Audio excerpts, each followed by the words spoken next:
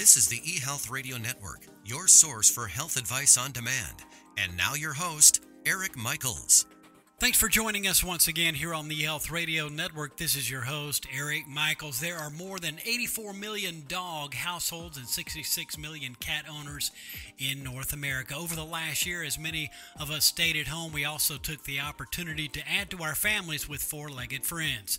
There has been a rise in pet ownership over the last year, and the pet care industry, as a result, has grown to nearly $100 billion. As more people make pets a part of their lives, veterinarians, veterinary technicians, and urgent care hospitals have been rising to the challenge of increasing their practice size and taking on new patients. Many clinics are seeing record numbers with 50% more pets in their practices just in the last year. To help improve access to veterinary care and services, Vetster stepped forward to help bridge the care gap for pet owners and veterinarians. Here today to tell us more about Vetser and the pet telehealth medicine market is Vetster's Medical Director, Dr. Sarah Machell. Vetser has helped improve access to veterinary care and services and has helped step forward to help bridge the care gap for pet owners and veterinarians of all types, and certainly appreciate Dr. Machell joining us here today on eHealth Radio. Well, thank you so very much for having me today, Eric. I'm thrilled to be here and excited to share more about what we're doing at Vetster and how we can help support pets across the nation improve and increase their ability to access qualified veterinary care. Well, I'd say that's certainly great news for pet owners. Being one myself, I can really appreciate this. So for starters, tell us about Vetster and what is the platform and who actually uses it? Great question. So we are a two-sided online marketplace, and so our clients are both veterinary professionals, licensed registered veterinarians, and registered credentialed veterinary technicians, as well as the pet-only public. So veterinarians can sign up to be a part of our provider platform, and then pet owners can peruse our website and search for licensed veterinary professionals in their geographical area and choose to book appointments, at their discretion with veterinarians, to meet with them on our platform through video-enabled and chat-enabled appointments to consult about their pets' concerns directly with a licensed professional. Yeah, certainly appreciate that information, and this is certainly fantastic. Now, how does Vetster actually work? Get into some of the process there. So it is technically it's a video-enabled platform, so that as a pet owner, you create your own profile on our platform, and you add each of your pets to your profile. You then go into our sort of veterinary search tool, and you can search on various factors. So first thing is where you're located, because that's quite impactful for what the veterinary professional can support you with during an appointment. But you can also search for veterinarians by what species of pet they treat. So cats, birds, dogs, turtles, those sorts of things, horses, pigs. And then you can also search on the veterinarians by their own sort of areas of interest within those species. So whether, it's a very personalized one-on-one sort of experience for the pet owner. And throughout an appointment, so the actual appointments, once booked, you meet with the veterinarian for a 30-minute period. Generally, they are video conversations. Sometimes technical issues occur and there has to be a bit of chat, but it's a live synchronous connection with the veterinarian. Following the completion of an appointment, the veterinarian also fills out a full medical record detailing what the conversation, diagnosis, and prescription, depending upon the location, the geographical location that you're in, and that's designated by state, can also be a part of the experience for the pet owner. Now, Dr. Machell, we've heard that many vet offices are closing across the country due to staffing issues. In your professional opinion, why is that, and does Vetster help close the gap in that particular situation? So thank you. Great question.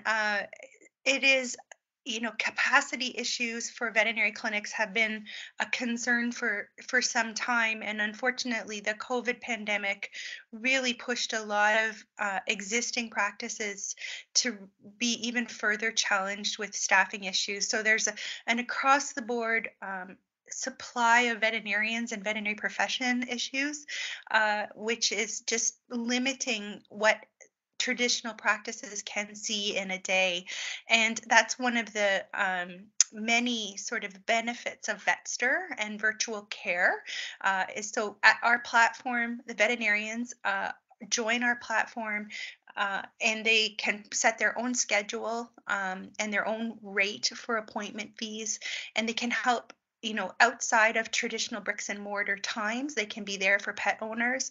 They can help support the veterinary clinics when they're at capacity. We have veterinarians and clinics that will often refer their patients that are appropriate for virtual care to our veterinarians on our platform. So it's Vetster is supporting and improving access to care for the pet owner by being available on the hours when the pet owners need them. So we're not limited by traditional hours of operation. And we're also really opening up doors and avenues for the veterinary professionals. Traditionally, veterinary medicine was not one that could be practiced sort of from anywhere on your own schedule. And our platform is really opening up opportunity for variability in work and life balance schedules, and it's really being appreciated by our veterinarians. Yeah, I certainly appreciate the input in that regard. Now, is Vester mainly for sick visits, or should pet owners be getting periodic wellness checks for their pets, and how often should they be getting those periodic checks? It's not, we are not just for sick visits at all. If there's anything that I'm so passionate about when we talk about access to care, it's it's improving that Google search. No longer does a pet owner have to be their own decipherer when trying to review information when they Google it and doing the Dr. Google. That's the wonderful thing about Vetster is, you can get a real live doctor answer to your Google search. And so, although many of the appointments that our veterinarians see on Vetster are sort of urgent care or emergency type of questions and support, there's also a massive opportunity to support pet owners in providing, optimal wellness care and preventative care for their pets without having to leave home, without having challenges of getting into a traditional clinic on any kind of, cadence. As a pet owner myself, I think the best thing you can do is talk to a veterinary professional at least twice a year, just for general wellness guidance. Pets age at a different speed and rate than we do as humans, and so every 6 months is, often there's transitions in life phases that are happening that's worthwhile getting credible, qualified advice on, rather than trying to sift through the information that you can find on a Google search. Well, I got to tell you, we're really excited and appreciative of what you have in place here through Vetser today. We're speaking with Dr. Sarah Machell, Vetster's medical director that is helping improve access to veterinary care and services. And she's joined us here today on eHealth Radio's Animal Health channel, a part of the eHealth Radio Network. Now, can one see the same vet every time, or will one be assigned to a different vet on each visit or appointment? You absolutely can choose to see the same veterinarian every time. We don't, it's not a dictated process. It's under the pet owner's control. And so and we actually encourage that just the same as your in-person veterinarian, getting to know and establishing a relationship with an online veterinarian. Although it's not a in-person and touching, there's a lot of relationship building and trust and communication that can happen when you meet with the same person.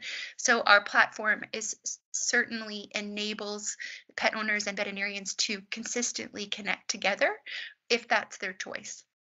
Yeah, that is a huge bonus, being able to see the same vet on each visit. Now, what is the primary differentiator between Vetster and, say, other telehealth and vet medicine platforms out there in the space? Well, I think we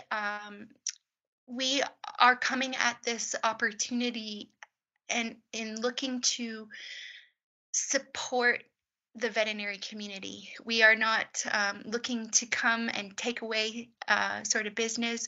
We're really looking at how can we support both the pet owner and the veterinary community to our best ability. And I think that our focus is on providing whole health and communication and quality support. And I think that really sets us out very differently than to some of our competitors, in embracing that human animal bond and pulling that veterinarian, as you already spoke to, Eric, this meeting with the same veterinarian each time. I think that makes us really different. We're also the only platform that is a true marketplace where that relationship is, at the discretion of the pet owner and the veterinarian to build together. Now, we've been going through a pandemic for over 2 years now. Now, with the pandemic being an ongoing concern, do you see the future of pet healthcare being telemedicine, or is there ever a time to go in and see a vet? Get into some of that from your perspective. A great question. I think that telemedicine is not, we are not looking to replace in-clinic care. As I said earlier, we're looking to complement and work with. And I think as we continue to evolve as a society through pandemics or not, we are fully entrenched in being a digitized society. And I think that the evolution of virtual care to complement in-person care is something that's here to stay. And I think moving forward as a pet owner, I think it's realistic to expect that you will have veterinary client relationships. You will have a relationship with your in-person veterinarian. You will have a relationship with you'll have your telehealth, televet veterinarian. And I think that they will work together to support the best possible care and outcome for your pet long term.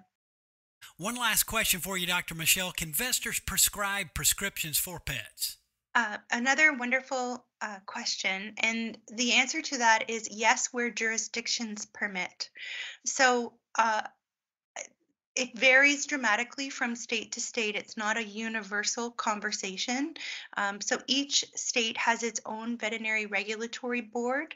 And depending upon the state that the veterinarian and the pet owner are in, so the state that the veterinarian is licensed in and the state in which the pet owner is living in, our platform marries those two together as best possible. And in several states in the US, regulations have now evolved such that the pet owner or the veterinarian is permitted at their discretion to prescribe if they feel it's appropriate. And right within our platform, that prescription can be fulfilled and shipped directly to the pet owner's home. But it does depend, as I said, on where you're located.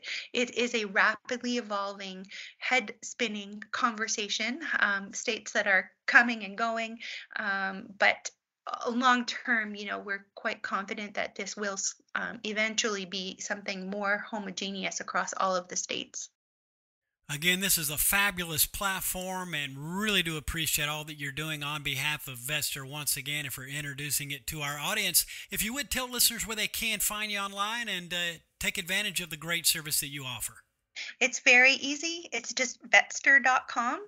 It's quite simple and straightforward. Should take you just a few minutes to create your pet owner's account. You can upload wonderful pictures of your pets. We love to see those. And then you can get on and search for available veterinarians almost instantly. So it's vetster.com. You got to love it. Again, folks, it is vetster.com, and we'll include that link within the show notes of this broadcast. Dr. Machell, all the best, and thanks for joining us here today on eHealth Radio. Thank you very much for having me, Eric. And it certainly was our pleasure. Anytime. We've been speaking with Dr. Sarah Machell, Vetster's medical director that is helping improve access to veterinary care and services. And for further details, visit vetster.com. And again, this has been your host, Eric Michaels, and we do thank you for your continued support of the eHealth Radio Network.